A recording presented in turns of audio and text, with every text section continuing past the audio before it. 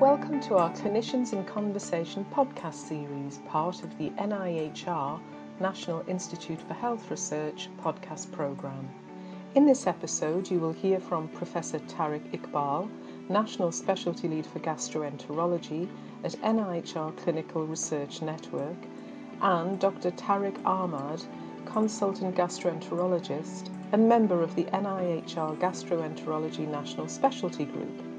Dr Ahmad is also Chief Investigator for CLARITY IBD.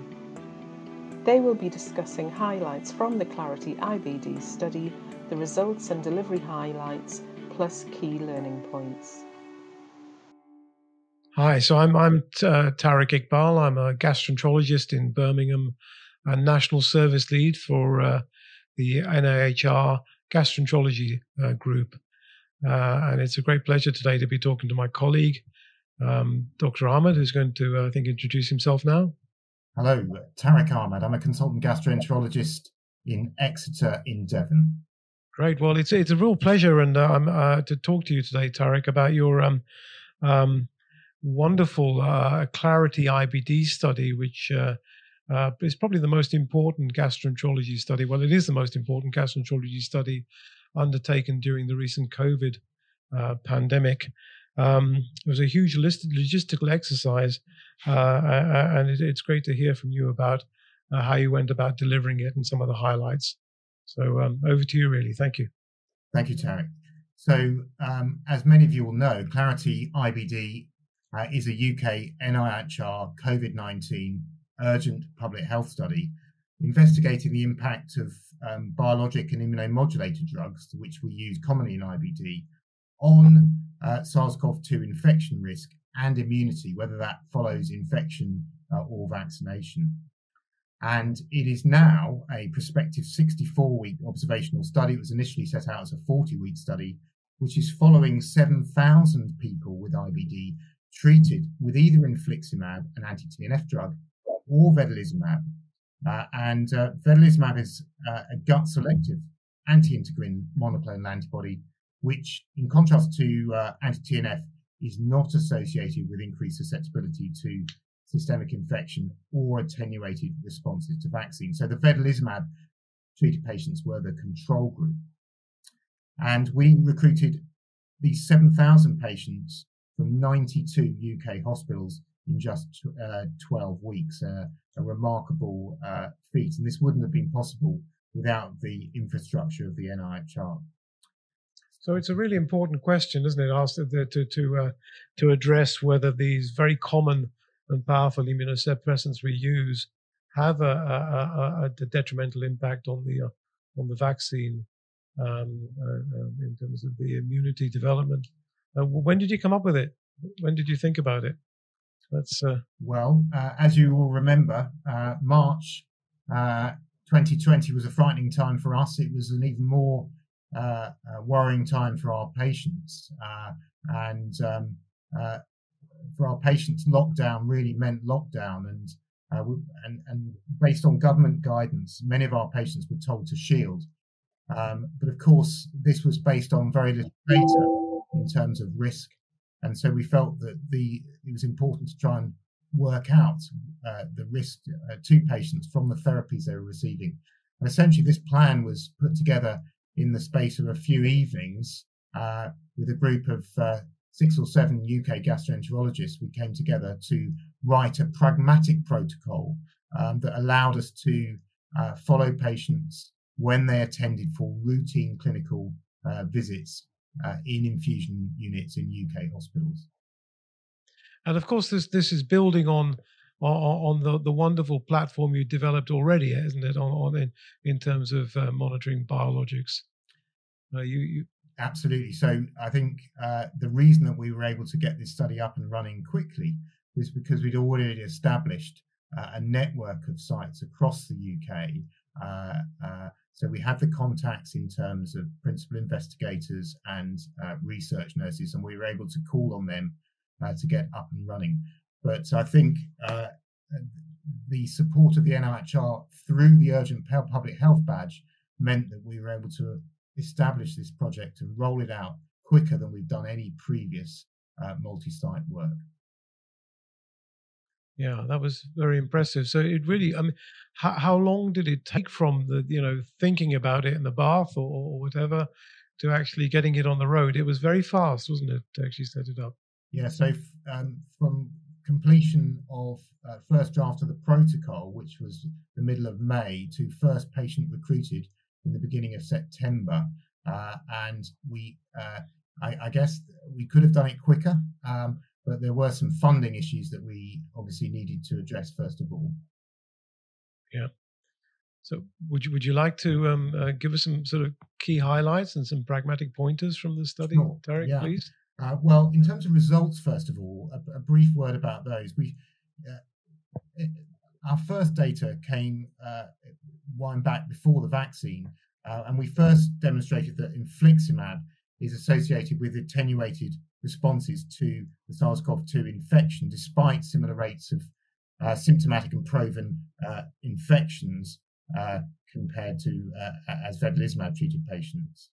And then we followed the patients after vaccination, and we reported that after both 1 and 2 doses of vaccine, antibody concentrations were lower, but also less durable in infliximab compared to vedolizumab-treated patients, irrespective of whether they received the Pfizer or the AstraZeneca vaccine.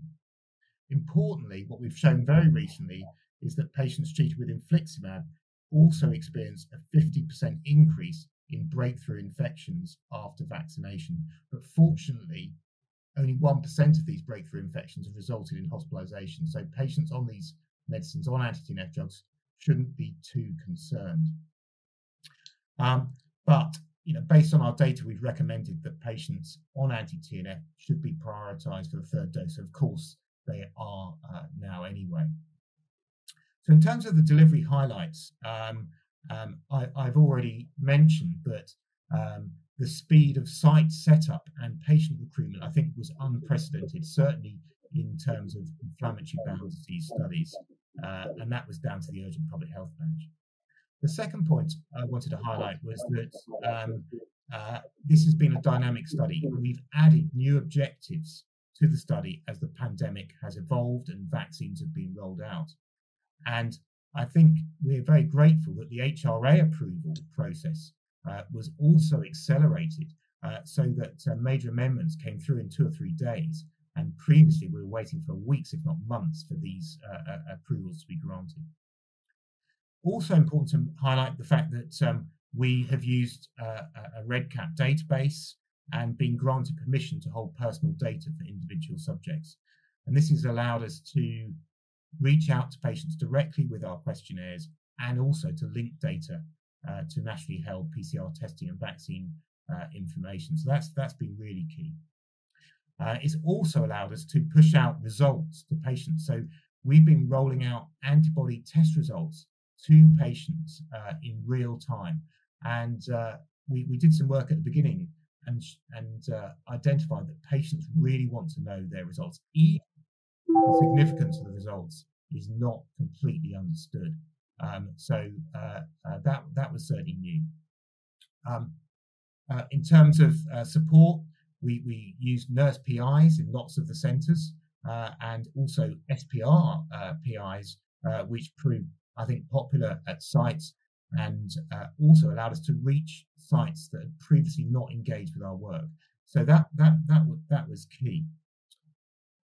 Another important aspect, Tariq, was that you'll remember that during the pandemic, subcutaneous vedolizumab and infliximab became available. Previously, it was all intravenous, and this meant that some of our patients were not coming into hospital. It was good for them because they weren't coming near COVID-affected hospitals, but it was bad for the study because in terms of allowing us to sample them. And so we developed a home capillary blood testing kit that meant that people could stay in the study and conduct their own blood tests and send them in the post to us in Exeter. So I think that's fantastic. Despite the sort of tragedy that we had in this pandemic, there have been some bright spots, haven't there? I mean, you've been able to be very agile Obviously, you've got a track record of pretty rapid delivery anyway, but the system seems to have made things very streamlined in this case, and you've been able to develop your ideas almost as quickly as they're conceived, which has been a very useful learning exercise from COVID for the way we carry out these sort of multi-center research trials. So, I mean, what have you learned? I mean, what have you learned from where we were 2 years ago? What has this experience taught us about delivering these sort of studies? Do you think going forward, what should we keep? Well, I think there's a number of elements that we would definitely want to keep. I think first of all, Teams, Microsoft Teams has been an essential way to communicate with patients and with the study management group, and also with individual sites. And I think one of the key things that we've done is to engage the sites by holding regular site update calls where we've discussed problems, we shared data as soon as it's available, and sought feedback from sites. And I think one of the problems, particularly when you're running an investigator-led study, is that often focus is taken off your study onto commercial type research. And so you have to keep sites interested. You have to remind them that we're still here, still looking for patients, so still need to keep them in the study. And so Teams has been invaluable. I think we should definitely keep that. So we've had Teams meetings every 2 to 3 weeks on a lunchtime, half an hour to an hour slot, and it's worked well. The other thing that I think that we've done is we have also maintained contact with our patients. And this has been through Twitter, through email. We've released a video, and various newsletters have been produced. And I think these have been reasonably well received.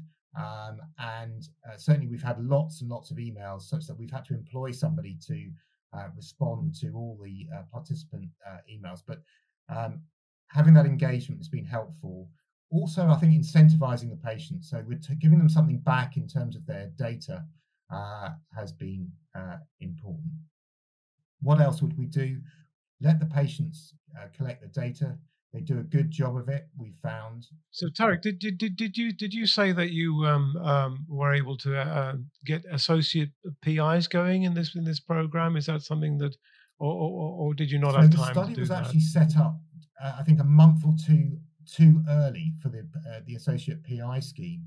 But despite that, we did manage. Some of the principal investigators at sites decided that they would allow their registrars to run the project on their behalf as sort of sub PIs, and that happened. I mean, whether they were, I don't think they were officially designated as associate PIs because we weren't eligible because we'd already opened when the scheme started. I mean, that's obviously going to be something which we would like to develop in the future, certainly. Great. So where to? I mean, are you ambitious to continue this through the sort of 6 monthly booster programs that we're going to engage in the near future? Are you going to extend this data collection? Tariq, yes, we have funding and permission to extend the study for a further 24 weeks, and the aim of this is to look at antibody and T-cell responses to a third dose. We are particularly interested in those patients who don't appear to have mounted an antibody response to 2 doses, and there's a small proportion of patients who either haven't mounted any response or have very rapidly lost response. So we're interested in following these patients for a longer period of time.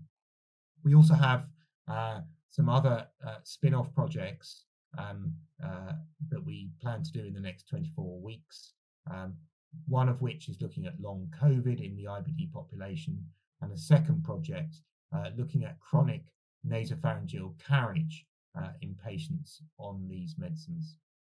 Well, thank you very much. That's very exciting, and as ever, congratulations. And if I speak for the National Gastroenterology Group, we're excited to continue to work and be led by you in these large data projects. So thank you very much. To find out more about how the NIHR supports gastroenterology research, visit the NIHR website. This was an episode of the NIHR Clinicians in Conversation podcast series. Thank you for listening.